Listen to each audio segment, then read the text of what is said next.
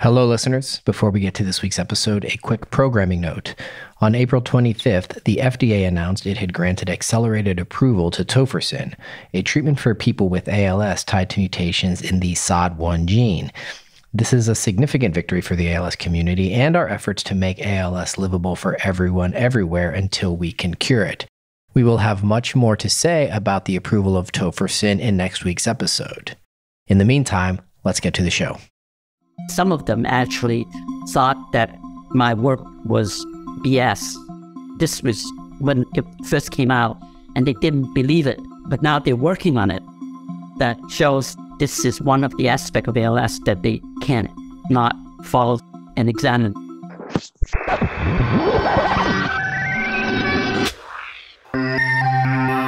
Hello, everyone, and welcome to Connecting ALS. I am your host, Jeremy Holden. Every year, the Sheila Essey Award for ALS research is given to acknowledge and honor an individual who is making significant contributions to research. The award recognizes seminal research breakthroughs in the search for the cause, prevention, and cure for ALS. Past recipients have used the funds to continue ALS research or to support promising young scientists on their research teams. Since 1996, the ALS Association and the American Academy of Neurology have jointly chosen recipients of the award. The award is made possible through the generosity of the Essey Family Fund through the ALS Association Golden West chapter. The award is in memory of Sheila Essey, who battled ALS for 10 years and died from the disease in 2004. Richard Essey, Sheila's husband, served as a national trustee of the ALS Association and is one of the founders of the Greater Bay Area chapter, now the Golden West chapter.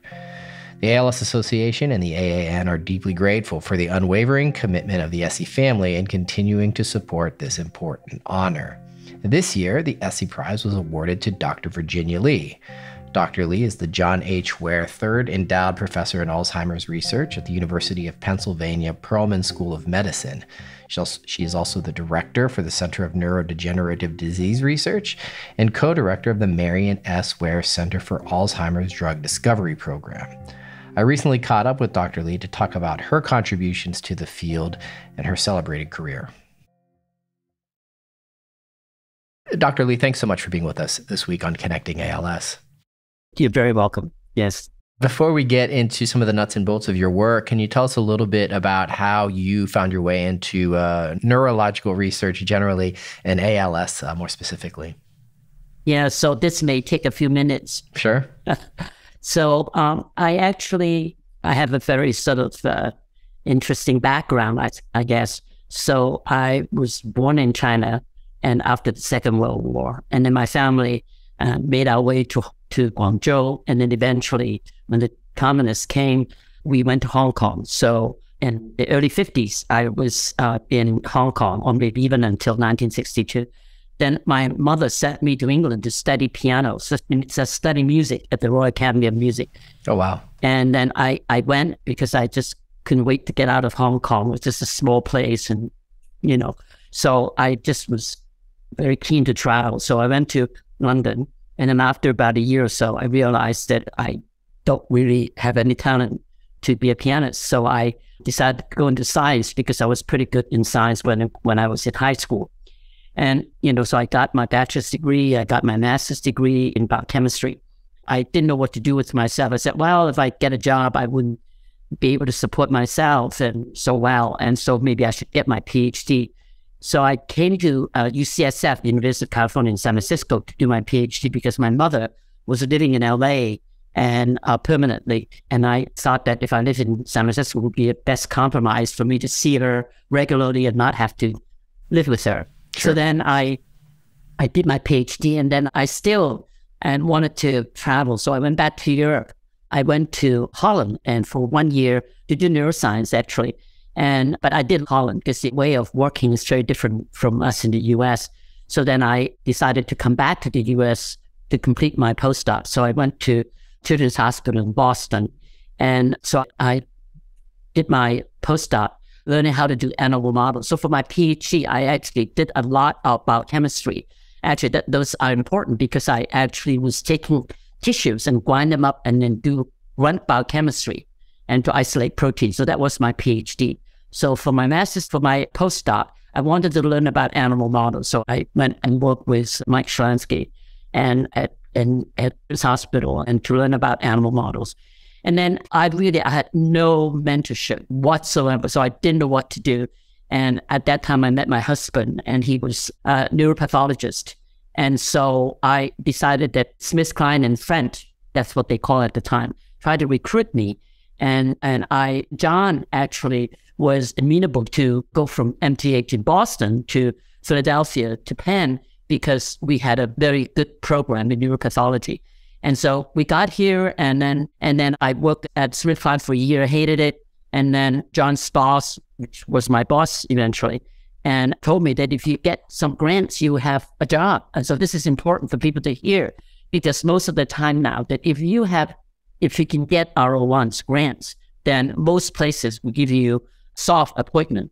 And so I did. So I got 2 grants. So I was an assistant professor, but at the same time, I was worried that I wouldn't be able to make it. So I actually went and did a MBA at the same time at the Wharton School, because they have a weekend Wharton School. So I did that, and I did my science. And I realized that at that time, that if I can do both of them together, I should be able to make it in science. And so I decided to just go full-time in science. And so basically, at that time, it was late in the 80s. Okay, so we started working together, John and I. But I knew nothing about neurodegenerative disease, the topic that we talking about. And so John taught me all the neuropathology that I know. And so I'm a biochemist. So with the neuropathology knowledge, then I can then go and isolate each of the proteins. We actually decided that's something that we would do starting in the 80s to systematically give a molecular phase to all the pathology that you see in all of neurodegenerative diseases, starting with tangles. And so the segue into tangles was easy because I was working on neurofilament, and people thought that tangles at the time in the 80s were comprised of neurofilament. And I knew that it was not. So I actually went and proved that it's tau. And so it was 1991. And then we decided to go after the protein in Lewy body in Parkinson's disease and dementia with Lewy body. So we ID alpha-synuclein and as the protein. And then finally, we realized that there is this chunk of disease, like with FTD and ALS, and we just didn't know what the protein was. They were ubiquitinated. And so eventually I was able to show that it's a protein called TDP-43. And I know that TDP-43 made the biggest impact because it was something that nobody knew. So it really opened up an entire field altogether. And so I just kept working on animal models and doing human pathology. Doing human pathology is really very important, and people don't recognize the significance of it. And often they have no access to them. And I was very lucky because I was married to a neuropathologist whose job is really to do diagnosis of these neurodegenerative diseases as well as other diseases as well. And so I can get my hands on brains. And in fact, what John did was to develop a brain bank, and which other people can request brain tissue from our brain bank. So it's actually web-based, so you can go into the web, you can search for patients with dementia with Lewy body, for example, and then you can even say that early onset and duration of disease and all of that, and information would pop up. So it's really very useful. And so that's how I got started, how I did all that work, and why that it was successful, particularly with the human and aspect of it, because of my relationship with my late husband, John Trichonowski. You mentioned the importance of grants in your world, in the world of research and academia. You received, or you're leading a team of researchers, received a grant from the ALS Association's Barnett Drug Development Program. What can you tell us about that research, about microglia and the novel therapeutic that you're looking into? So that grant was actually submitted by a former postdoc, and she actually was from Australia. And so basically, so we did a study before she joined us, and basically looked at all the genes that are changing in our animal model of ALS. And so there are these, you basically do transcriptomic analysis, and then you'll have a bunch of genes, and then they'll either go up or go down. Then you say, okay, and which one do I think it's more important? So she went for this gene called AXL, And so she applied to ALS Foundation. She got the grant. Unfortunately, she was not physically very well. So she basically started the project and she was not able to. The project is actually still ongoing until spring of next year. So I have another person who's a junior faculty, and Sylvia Porter, and she's had taken over that responsibility. So the study had already initiated. So what Sylvia is doing is trying to complete the study. And I don't think that we know the answer yet, because I think that a lot of this time, it's just you do a time course and you wait until there's some phenotype. We know that because we know that these two groups are different, but we just haven't know the scope of it. So I think that most likely by next year and spring of next year, we'll have a conclusion of the study. Then we'll see how important AXL is in terms of being a target and for ALS. Yeah, we'll look forward to the results of that research and hopefully have you back on to walk us through what we learned. Thinking about what we've learned over the course of your time research and looking into ALS beyond an understanding of TDP-43, how has the field changed over the course of your career? I think that it's actually ALS is particularly interesting compared to Alzheimer's and Parkinson's. And the reason being is that people are desperate. ALS is a bad disease. It's the worst disease, and particularly for people who don't have the disease, they see people with the disease. So basically, it's obvious, right? I think that if you have Parkinson's, you shuffle a little bit, and with Alzheimer's, as long as you don't open up your mouth and ask a question, people don't know that you're demented. But with ALS, it's just so obvious because you have such physical impairment. And people just can look at you and they feel so bad for you. And so because of that aspect of it, the trial have the same tone in the sense that the urgency, okay? And particularly these people don't live very long. So a lot of physicians basically said, okay, he has a new drug. We just give it to so-and-so. So basically, it's not out of hand, but I think that if we don't watch out, it would be out of hand. And because these patients have gone through many different drugs, but there's just nothing there. And they go on the drug for a year or half a year or whatever, and they die. And they maybe, I don't even know whether there's any kind of benefit to some of these drugs that are being used right now for treatment of ALS, whether they, for example, delay the onset a little bit, and so that the impairment is not as bad. And I don't know whether there's a lot of information on that either. Are you hopeful that that the field is on the right track, that we've made progress in terms of understanding the disease and identifying targets for potential treatments? Have you seen that the community is moving in the right direction?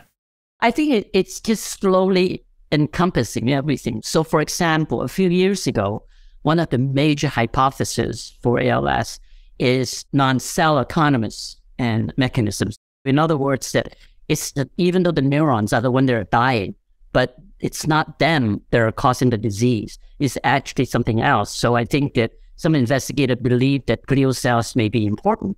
But I think that turned out to be maybe one of the mechanism, but definitely not the only one. So there are just multiple ways in which people are looking at the disease.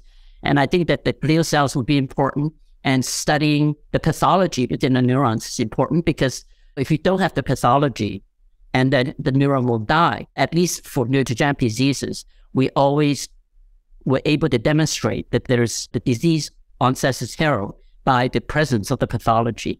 And then when the pathology got bad, then the cells die. And when the cells die, you have loss of function.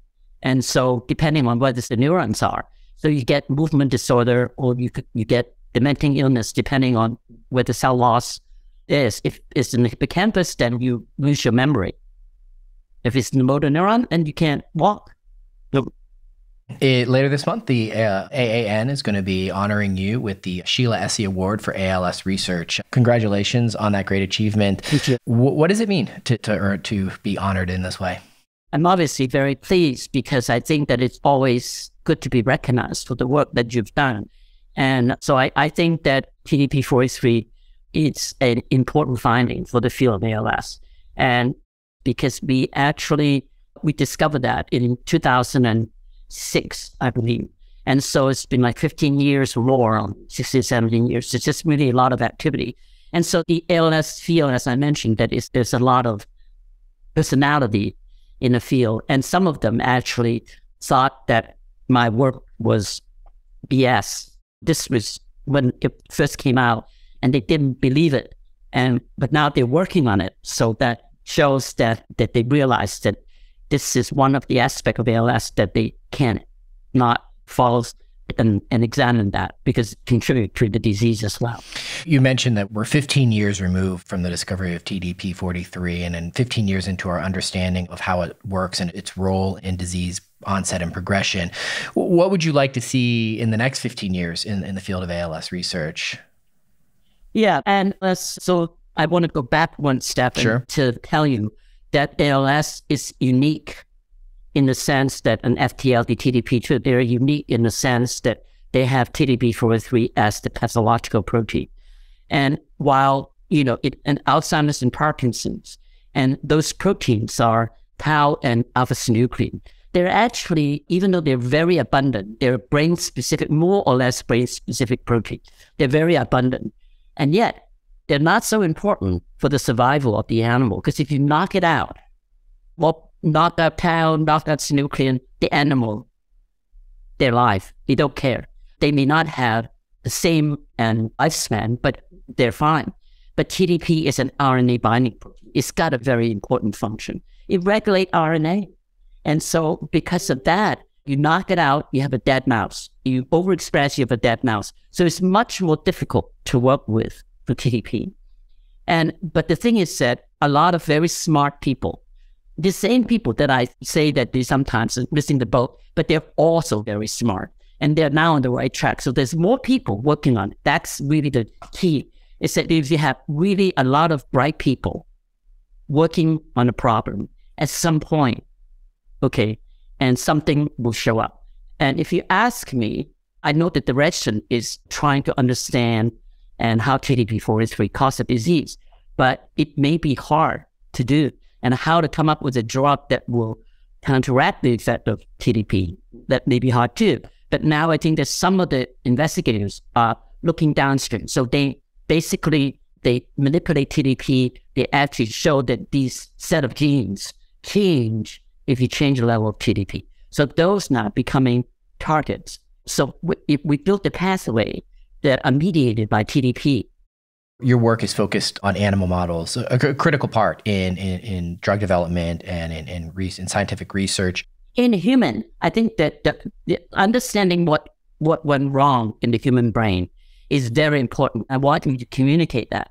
And to be able to study the human brain, most importantly, from clinical perspective and also from the pathology and so on. Because once you know what goes wrong, at least you can recapitulate the pathology. Or if all ALS patients have the same pathology, so the pathology become important. Sure. So somebody has to study that. So that's basically what we go by. And yes, they were these other people. They didn't think that TDP was so important. They thought that other proteins are more important. That's right. So they actually identified Etexin-2, something downstream from TDP, is something important. And so they actually did a lot of work on Etexin-2, which basically works and works some, but it may, we don't know, it's still a bit too early whether or not Etexin will be, if they can provide Etexin or modulate it so that it will be normal, whether or not the patient will all be normal, we don't know that. But I think all of those are being done right now. They need to go downstream, and instead of doing TDP, whichever downstream that is important, they can focus on that as well. That would be a logical next step for the next 15 years. I was going to ask, we talk about the upstream and downstream when we're thinking about the kind of biological pathways of disease. And I was going to ask about the importance of focusing on all aspects of the stream, looking at downstream impacts, but also looking at upstream. Yeah, so we like to do that. So I think that particularly for upstream, you more or less have to go the genetic route because you don't know who's going to get ALS. But if particularly if they have a mutation and on a gene that's autosomal dominant inherited, and so you will get the disease. So if you have a mutation in that gene, you get the disease. So that you can go upstream. You can say, okay, these people will get the disease. How do we slow it down so that they can get the disease later or not at all. So we're not quite there yet, but I think that people are definitely working on that aspect as well. And as you said, very bright people working on all those aspects. The last question I have for you, Dr. Lee, is do you still play the piano? No, actually, it's very sad. I just didn't have time. And now I have a little bit more time. My fingers don't work as well. I have a little bit of arthritis. And in fact, and this is, at the end, it's not so bad. So I have this wonderful baby grand Steinway in my living room, and which was not played much at all. And I didn't know what to do with it. I didn't sell it back to Steinway. And they said that now, that just maybe your audience would be interested. Now people don't like the little girls and boys to play piano as much as they used to. So there's a lot of secondhand piano in Steinway. He said he has 1,000 of them that he didn't know what to do. Oh, so wow. He would give me less than what I pay for, much less than what I pay for, and to buy the piano back. So finally, I'm moving from my house right now. So I'm living in a 3-story townhouse, but I'm moving to a 1 level because I'm getting to the age in the next 20 years, I want to be able to move around, not have to be limited by the stairs. And so the place where I'm moving into, and they actually want to take the piano and put it in the lobby. Yes. Oh, wow. Yeah, so right now there's a big black bird there. And so the manager of the building, when I told her about the piano, I thought she could put it in the recreation room or whatever. And she said, no, we're going to put it downstairs in the main entrance. Yeah. Wow, that's great. Great. That's a nice little bow tie on the end of that story. Yeah. Well, Dr. Lee, thanks so much for your time and sharing your insights with us today. You're very welcome. I want to thank my guest this week, Dr. Virginia Lee. If you like this episode, maybe go back and check out our conversation with the 2022 Essey Prize winner, Dr. Matthew Kiernan. Also, share this episode with a friend. And while you're at it, please rate and review Connecting ALS wherever you listen to podcasts. It's a great way for us to connect with more listeners. Our production partner for this series is Citizen Racecar. Post-production by Alex Brower. Production management by Gabriella Montequin. Supervised by David Hoffman. That's going to do it for this week. Thanks for tuning in. We'll connect with you again soon.